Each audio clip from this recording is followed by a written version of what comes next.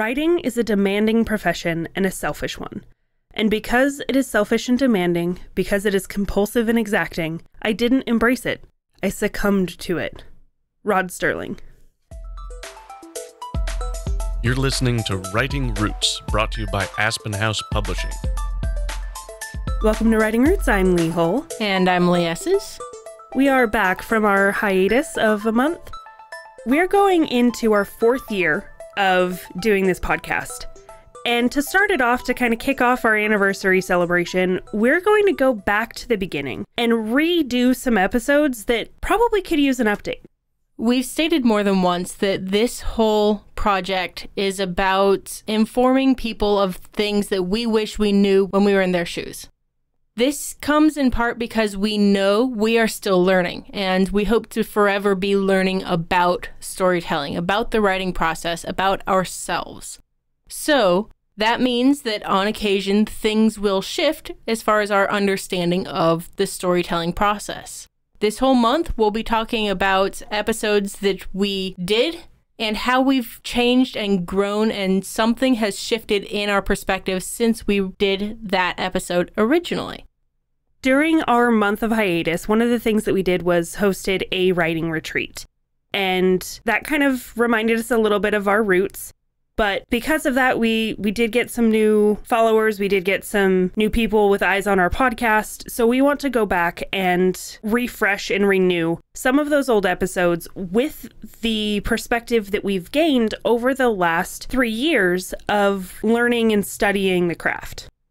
So we wanted to take this episode as a chance to talk about how we've changed and how that's influenced our podcast, and how we hope to take that knowledge we've learned and apply it to these episodes in this month, especially where we're redoing those things that we've talked about before.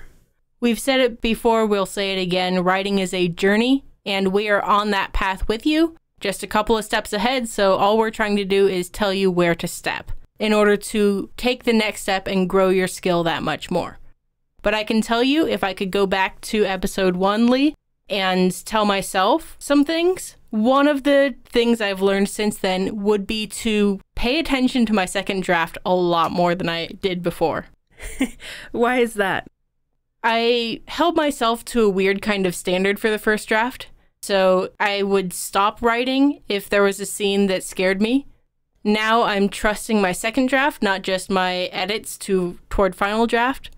Trusting that I can go back and say, okay, this scene needs to be written now, and go back and write it later. What about you?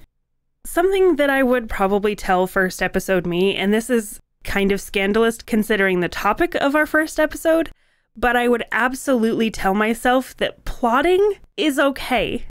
Not in the sense that I need to sit down and make an entire outline before I write anything, and I need to know all of the details about everything. No, that kind of plotting, not for me still. But I do need to tell my back then self that it's okay to sit down if you're stalling and figure out what needs to happen in the story. One of the things that I've also learned, and I would tell younger me, is that it's okay to read a book and write a book at the same time. I had this weird idea in my head where I wanted to be reading something or writing something. I don't remember who said it, but there's a quote out there that says, reading is like breathing in and the writing is like breathing out. You need to be doing both of them almost simultaneously in order to have a healthy relationship with either one. Yeah, I think one of the biggest ways that I've changed is that I've actually released books. I've published 2 books since we started this podcast. I wrote 2 books since we started this podcast. I unfortunately have not finished writing the book that I was writing when I started this thing, but that's my white whale of my books. But I started this podcast off as the editor. I was your editor, and I still am sometimes, but I have turned my focus a little bit more to being an author because that's my real passion. I love editing and it's great, but I've always wanted to write. I've always wanted to get my stories out into the world as well. And doing this podcast has really helped me get over a lot of the roadblocks that I was putting up for myself that kept me from being an author. Most obviously, my need for my first draft to be perfect. That has always been my problem. I always wanted my first draft to be perfect, to be publishable. And that's not possible. And this podcast helped me get over that problem. So, you've been here for every single one of these episodes. You have to have a favorite or two. Yeah, I do. Take a wild guess at my favorite episodes.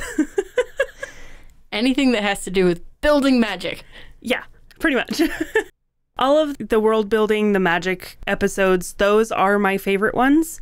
Season 3 specifically, when we really dug into that sort of system, that was our Write What You Don't Know series. We got into a lot of like monster creation. We got into magic systems and world building and all of those creative aspects of writing that I have always loved.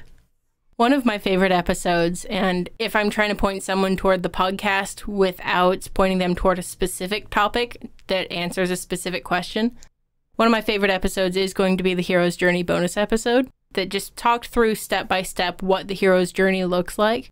I feel like once people start to recognize structure and recipes for success, people stop worrying about being unique and start worrying more about the story that they want to tell. So one of my favorite episodes has to be that Hero's Journey bonus episode. I wouldn't be me if my other favorite episode wasn't our Ghosts episode, where we sat down and talked with a lady who does ghost tours. I'm a big fan of paranormal. I'm a big fan of ghosts. It's that weird hyperfixation of mine right along with true crime. And give me a true crime ghost and that's just perfection. But I loved that episode because that episode is some of what kind of sparked and contributed to me eventually writing my current book, which is about ghosts. Along the same lines, I'm going to have to say another interview is one of my favorites, the Fight Right interview that we did with Carla Hook. She was a lot of fun because she was so eloquent and great at putting things into words that were just concepts I'd known by experiencing them. So it was great to have that kindred spirit nerddom when it comes to writing fight scenes. And then, of course, we can't pass up our favorite episode of Why We Write Selfishly. That's our motto, is to write selfishly. And that episode typifies this entire podcast of why we do this, why we sit down and we pour our souls into writing. And it's because we want to, because we have a story that we need to tell, and we should be allowed to tell that however we want to. I was surprised when we were talking about this beforehand to find out that that particular episode was in season 13. It feels like it was just last year that we were talking about it. But it's, of course, so vital to who we are as people and who we are as a podcast. So I completely agree with that. Do you have any favorite series? I love our Monster Mash series because what's better than, creating monsters? Yay. And I also really liked the series Pearls from the Masters. And it doesn't have anything to do with the fact that we covered an entire episode about Brandon Sanderson. Yeah, it does. And of course, I wouldn't be me if I didn't say the Versus episodes. Those are some of my favorite. I know we did a whole series on it, but any of the times that we're butting heads, we get to present different points of view and I get to make fun of you. It's always a good time. And we get to be a little bit more boisterous and ridiculous in the process because admittedly, there are many of those Versus episodes where our stances are a little more lax than we appear on the podcast, but it's a good opportunity for you guys to learn and see the valid points on both sides of the argument to decide where you fall. So, with Versus, are you willing to concede any of the fights that we've had? Okay, I will concede that maybe fan fiction is good for building an audience. That was one back in season 21, episode 2, where I said fan fiction is more or less useless because you can't publish it. I have since gotten a fan fiction story published. So, conceding that one. Yeah. I will concede that you're right about adverbs. Yes!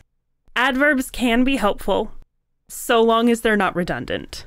And that's my whole argument, is redundancy is the true villain here. That is a hill I will die on.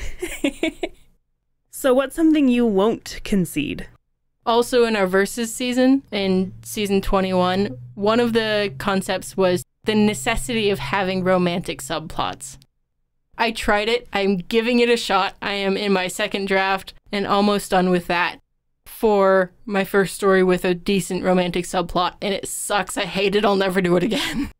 What about you? There's got to be some hill that you're going to die on. I will die on the hill of that first episode. I know at the beginning of this episode I said that plotting can be okay sometimes, but I will die on the hill that you don't need to plot everything. That is one that I will absolutely die on. Because you don't need to plot everything. If you're a pantser, embrace it. Be a pantser. You don't have to fit into the box of writing what everybody else thinks. In our next episode, we're really going to dive into the benefits and the negatives of each style and how you can find the balance between the two, like I've found the balance between the two. But until then, write selfishly. If you have a question or comment for our hosts or a topic you'd like us to cover, send us an email at writingroots@aspenhousepublishing.com or find us on Facebook by searching for Aspen House Publishing.